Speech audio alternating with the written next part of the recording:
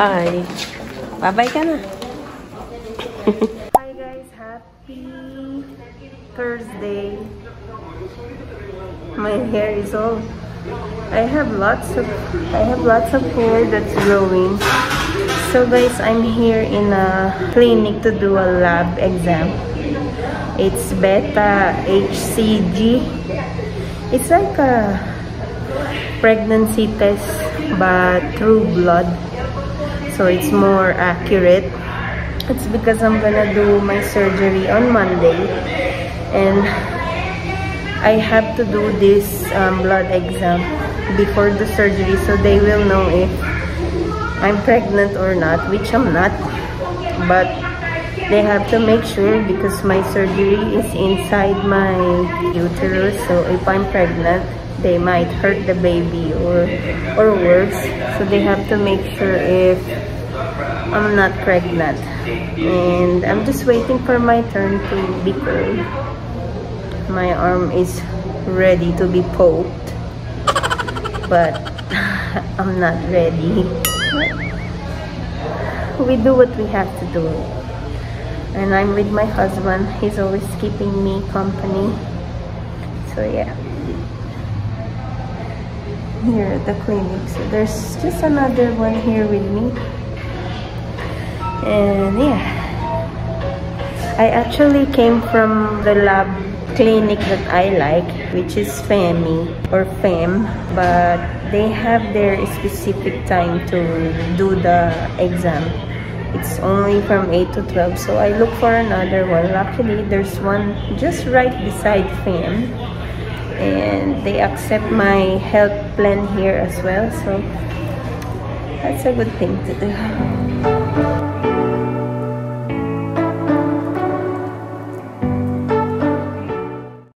Yumi. Huh? Well, if you have to say anything, you can say it already. I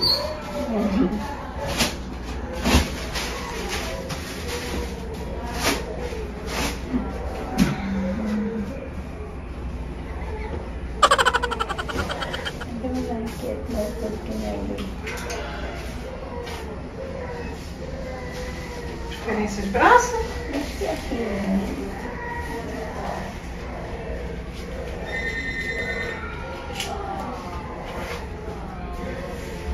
Abre e fecha a mão. Mantém a mão fechada.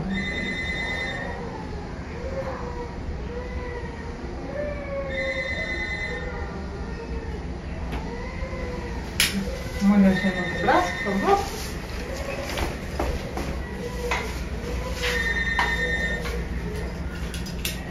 Vou apertar, tá?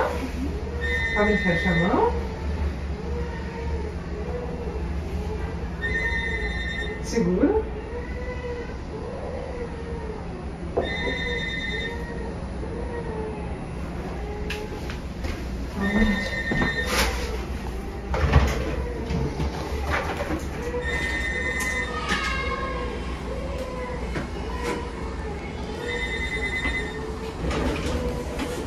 There's only 2 tubes.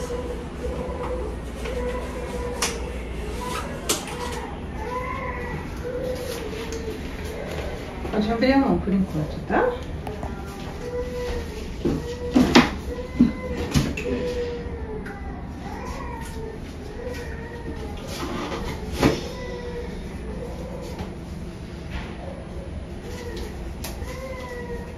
Is it gonna gush everywhere like this?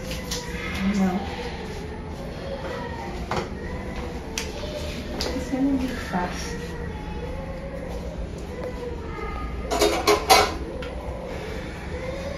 Vou apertar. Abre e fecha a mão. Um pouquinho de força. Abre e fecha. Mantém fechada a mão agora.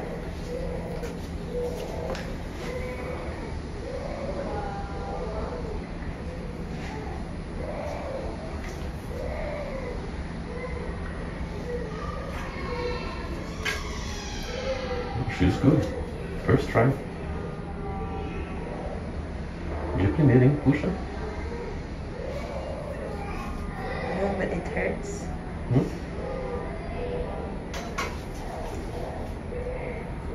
Segura aqui pra mim.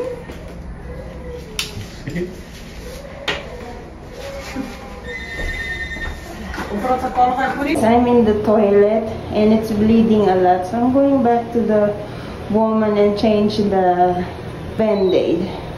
Hey guys, it's changed. I changed it because I bent my arm and now it's giving me hematoma. But it hurts. Hi guys, happy Monday, and today is my surgery that I've been waiting for a long time. We are actually already here at the hospital. I'm at the reception, as you can see guys. It's a very beautiful hospital. It's my first time here. It's called 9th of July. My birthday is 9th of July as well, and the hospital's name is 9th of July, so very cool. I'm here with Shen and George. So yeah, and I'm bringing a bag here with a change of clothes and documents. So I'm here at the reception to register. Good morning. Reception.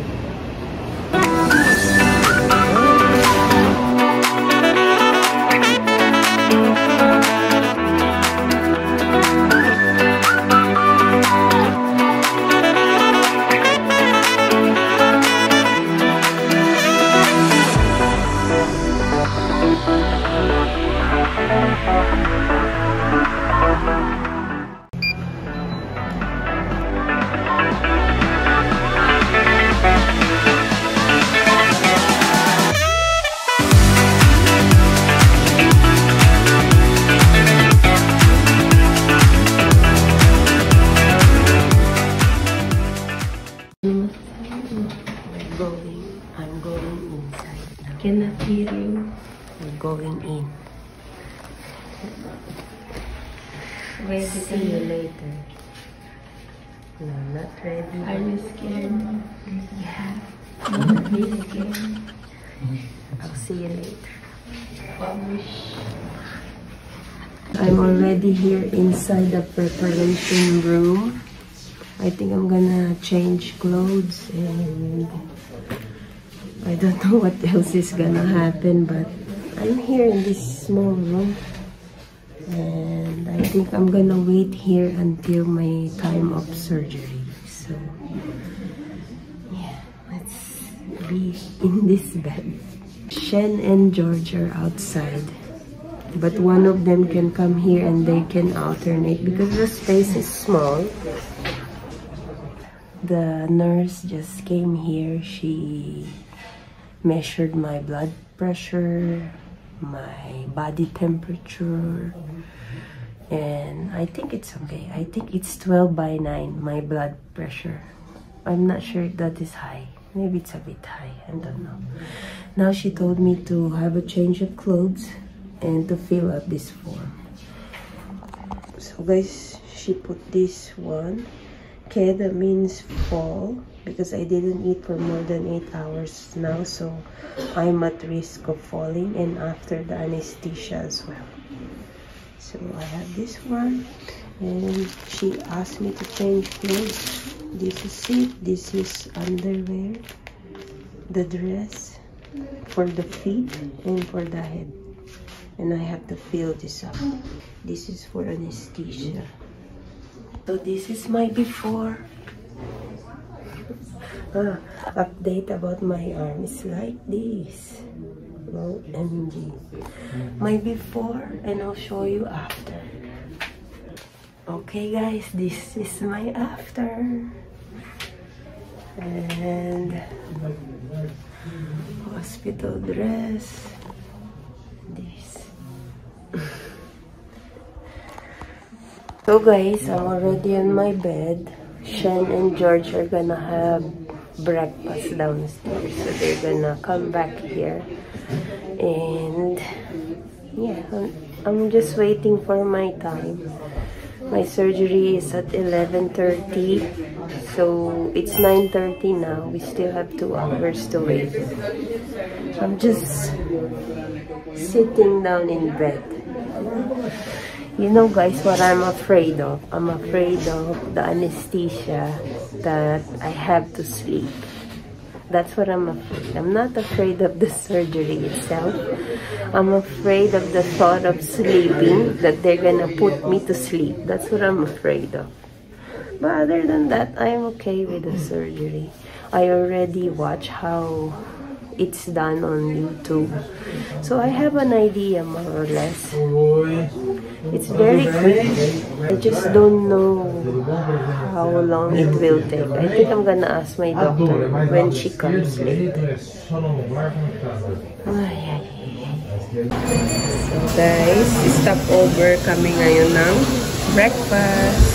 Ano to, croissant with butter lang siya, butter. Tapos ito naman yung pompances na may butter din. Pakikita ko kayo doon mamaya kung saan kami nag-order ng mga pagkain. Ito nga pala mga pagkain nila. Ito type ko, guys, para ang sarap. Tapos meron silang ganyan, dishy. Ayan na siya, guys.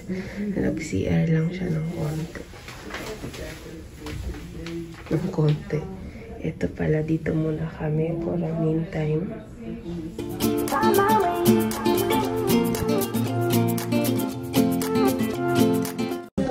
Still waiting, guys.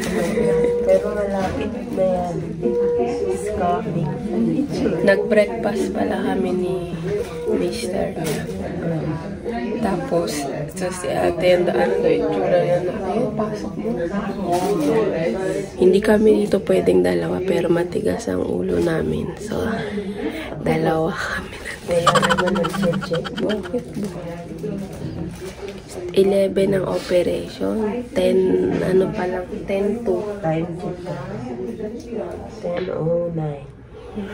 10:09. Isang kalating oras. March 28 ba ngayon? 27. Ay, March 27. Tapos purple pa siya kasi. Grabe no. Tinanong nila yan, ano to? Kasi may hisko daw ako ng keda. Dahil hindi daw kumain ng matagal, tsaka dahil sa anesthesia. May meaning pa ito. May ganun pa. Good luck lang sa akin. Makikeda pa siya bigla. It's my first time to do surgery like this, guys. Ako hindi nag-surgery na ako noon sa puso. Siya ngayon. Ako live gising. Nabaliw ako. Tinawag ko lahat ng santo. Si ate. First time. Kabado. Social nga yung opera niya. Lace. Ay ano eh. Robot. Takot ka pa. Mini room lang muna kami.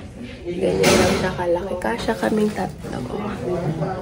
Tapos, mamaya lilipat din kami sa kwarto.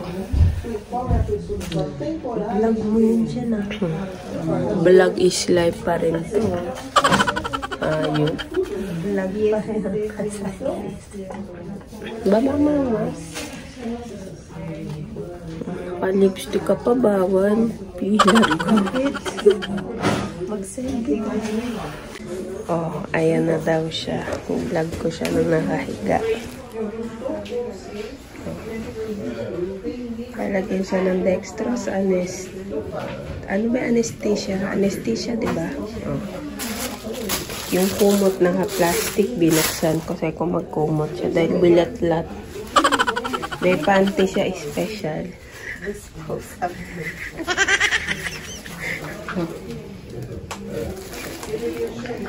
Well, excited siya. Sabi ko sa asawa niya, umiyak na siya nung pagpasok. Nakita ko yung mata niya.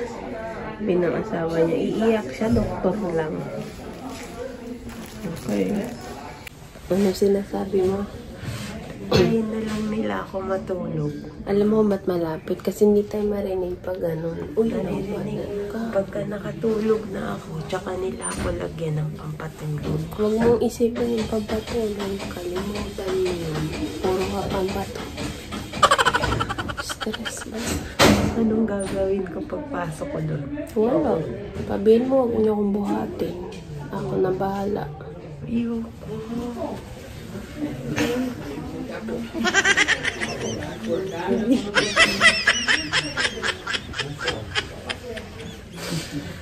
Pagising ko mamaya, maga ako nito.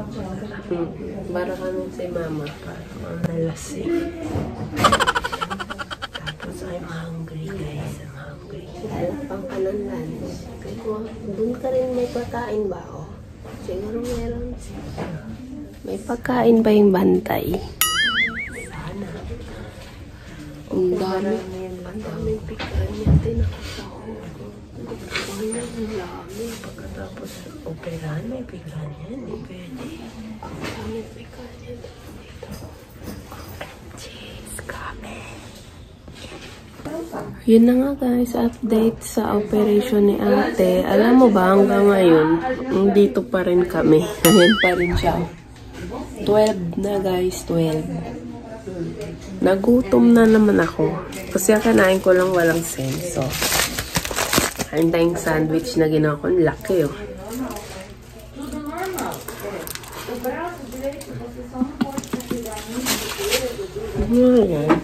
Kabado pa rin.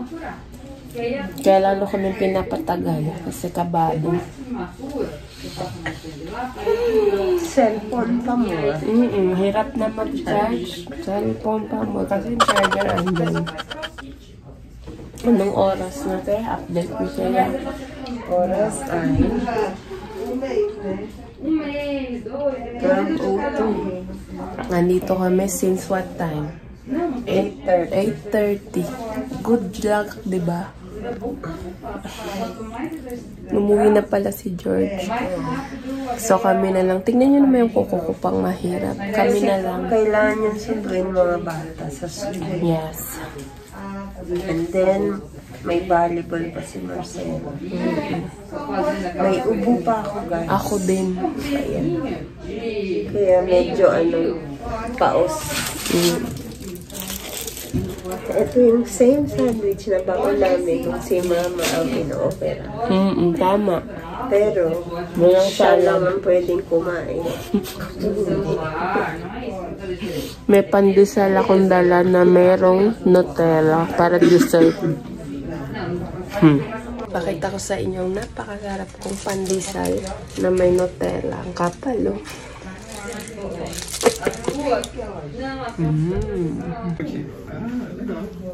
O seu nome é Thiago, né? Vai cuidar de mim. Vou ficar com você, viu? Eu só preciso que você preencha isso aqui, ó. Pra mim, tá? Cirurgia. Hysteroscopy Surgery. Colocadinha. Isso. Ready? Nenhuma alergia.